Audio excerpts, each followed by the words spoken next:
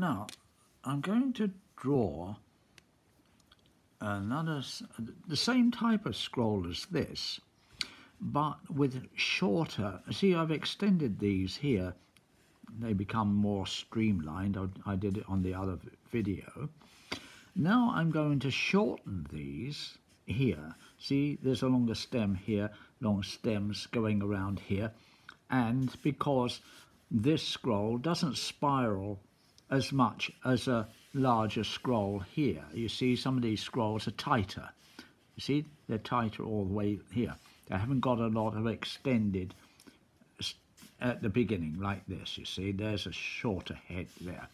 Whereas this here, and it's the same roadway, as I call this the roadway or the pathway, all the way around here. It's the same distance, you see, there. Whereas this here, on this one here, you see, is wider. Maybe I was out of distance on this video, but I'll reiterate again. You see, this is much wider. So now this is one we're going to concentrate on, and I'm just going to draw these shorter. So I start here, instead of coming right down like I did with these others, I will make them shorter, you see, so they come in and touch, so there's not very much cutting away between these. That would be your dark area. And so I'm making them come here, and they're shorter, you see. And it's a shorter step ladder. You see, they come round here. Yeah, and they're tighter, you see, they're going to come up here more so. So I start here, instead of starting back and making it narrow there, it's wider here. So you've got a wider leaf. Okay, so in here, so it's more square, shall we say, rather than rectangular. This square up here, but it's elongated here. This just shows really how the slight alteration in a scroll can make it different. And of course, different engravers, through sometimes a fault of not realizing it, this is what they're doing in another way, another sense. And as I mentioned before, as long as it looks good and professional, you can make what you like of it. And if the public, the collector or whoever wants to buy your product, is pleased with the result, well, that's the thing. I think some people may have to be educated into what is good scroll or good engraving, and make a difference from mediocre. There's a lot of mediocre stuff out that people, they buy and they still like, but it's like all things, once people become educated and know what the real thing is, I would suggest that you learn the best, and so you don't have any problems in the future, shall we say. It's just my reasoning in any case. There's a lot of mediocre stuff out there, and some people, just because you make a mark in a piece of metal, they think it's fantastic that you're able to do it. But if you can make that mark into something that is desirable and beautiful at the same time, there's a big bonus in it for you. You have a lifetime of self-contentment, and the same is if you get good at your product, you'll always get customers. Because some of these things can be competitive in the marketplace if people start to want it, and of course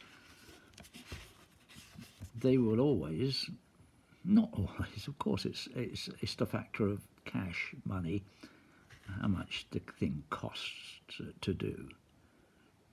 But some things, as I say, it's just as easy to do a thing well as it is to do it poorly.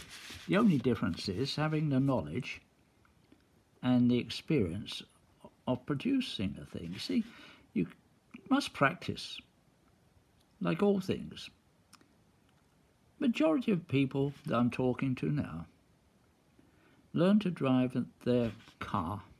They get into it, they don't know anything. They use kangaroo juice, you know, the car jumps all over the place, you don't know where the gears are.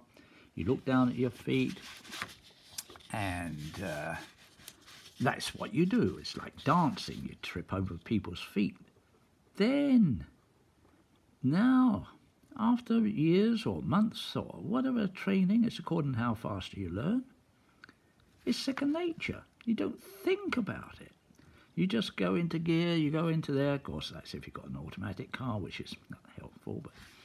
But in most cases, you still have to learn how to steer and negotiate certain things.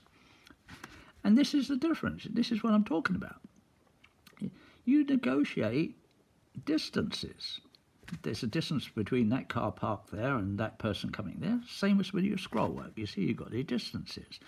And you gradually start to think in a different way, which I'm trying to express. You know, I try to simplify things and make everything simple as I can, and try to put it into everyday terminology to make you think. Okay, and I dislike, to a degree, too much technical talk about something that is a visual thing like this. If you're a mechanic or you're an engineer, and you need tolerances, and you need all these degrees of angles and things like that. Of course you need it. You're an architect, you must have them. But a lot of this that we're teaching is a natural form. You know, 90 degrees, 50, 40, yes, if you're drawing a roof of a house and you get all your angles right through the roofs or your steeples or things like that, maybe that's easier, you see, because you learn it. But this is just curves, and at the same time it's the rhythm, it's like a music, it's like lots of things. You see, you're doing this, and you're enjoying what you're doing. Once you get the knack of it and that rhythm coming here, you begin to enjoy it. I mentioned before that this pen I'm working with makes a monoline, very similar to what your pneumatic engraving tool will do. If you just keep it ploughing the field, going down the furrows, it will do the same there. But what you actually would like this to do with your graver, you start with a lighter pressure. You still have to have a decent cut, but then you can put the cut deeper here. You can slightly turn the graver over, which will make a slight flange, but it would widen the cut. And when I was an engraver on guns, we cut for the black. We weren't cutting bright.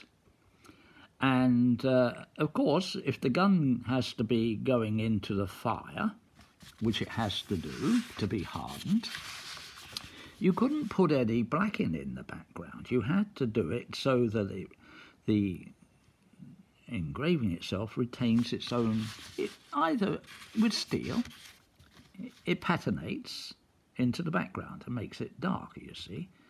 But that's what you did. And of course, when we were engraving, all we had was an oil stone, and we put a drop of oil on my fingertip and just rubbed it in so it blacks the background so you can see what you're doing. So that's how that went. You see, it's just gone around like so. And we haven't made, oh, maybe this one, I was talking too much. Maybe I did streamline this a bit, but this is the way it will go.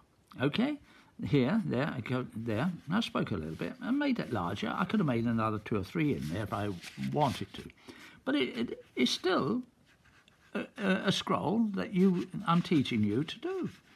And of course then what you're going to do is you're going to get your graver and either cut lines across here like that to make a grey effect, or you're going to close in all the lines and cut this away into the black. But what I've actually done again is, see these little crescent moons, all these little here, these backgrounds, these negatives have a nice shape because you've got the curve in there. There's nothing, no wobbly or anything in them. And the little knobs, you can turn them into, shall we say, little sharper ends. It's what you're going to do. But this is my way for my second lesson in how to create a scroll. So I'll leave you with this one again. I've already done this, but it's just to simplify it and to show you. I'll get in and show you another one soon. Well, good luck, and it's Happy New Year to everybody.